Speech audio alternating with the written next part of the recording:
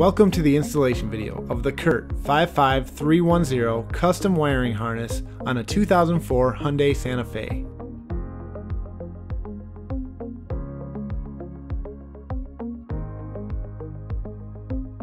Begin by opening the back hatch. Then, disconnect the negative battery cable to ensure your safety and the safety of your vehicle's electrical system. Remove the vehicle's rear cargo shade, threshold plate, storage covers, and floor covering. Next, partially remove the rear interior trim panels. To do this, the tie-down loops will need to be uninstalled on each side. 2 screws will also need to be taken out.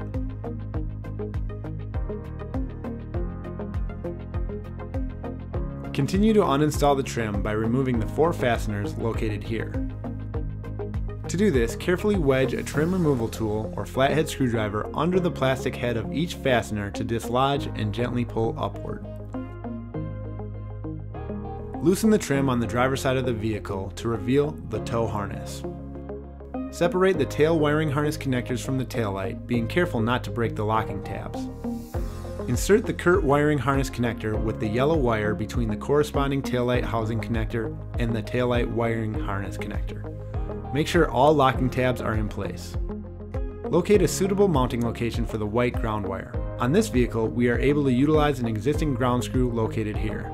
Remove the screw and slip the white wire with the attached eyelet over the threads before reinstalling. If no ground screw is present, find a flat area on the vehicle's body. To ensure great metal-to-metal contact, paint and debris should be sanded off. We also recommend drilling a 3/32 inch pilot hole, being mindful of what you drill into and what's behind it. Then use the self-tapping screw to fasten the ground wire. Find a suitable mounting location for the black converter box.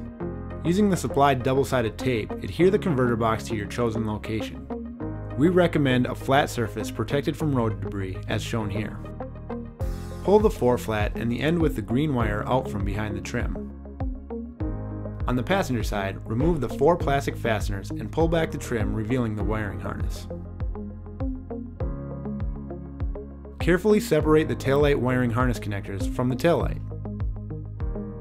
Insert the CURT wiring harness connector end with the green wire between the corresponding taillight housing connector and the taillight wiring harness connector. Make sure all locking tabs are in place.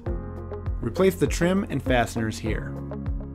Also replace the previously removed threshold, storage covers, rear cargo shade, and floor covering.